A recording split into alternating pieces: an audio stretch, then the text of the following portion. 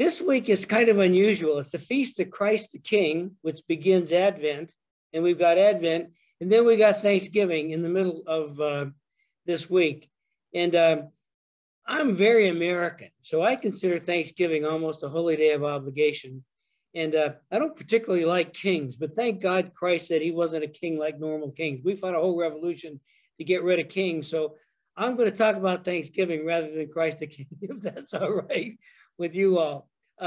Thanksgiving's an American holy day. As the Catholic Church perceives it, there's a special Mass written just for American Thanksgiving Day. The preface of the Mass expresses its theme so clearly. Here's a quote from it. You, meaning God, have entrusted to us the great gift of freedom, a gift that calls forth responsibility and commitment to the truth, that all have fundamental dignity before you.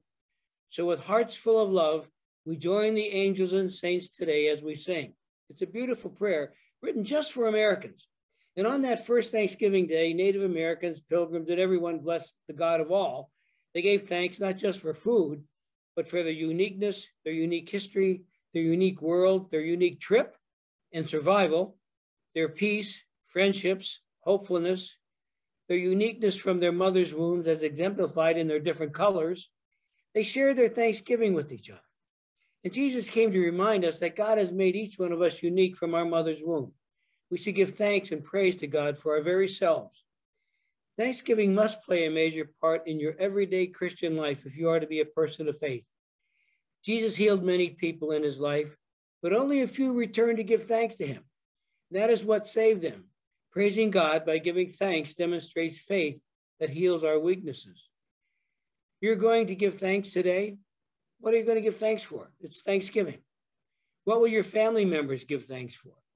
What is your family member sitting next to you during dinner giving thanks for? What will people over all America be giving thanks for?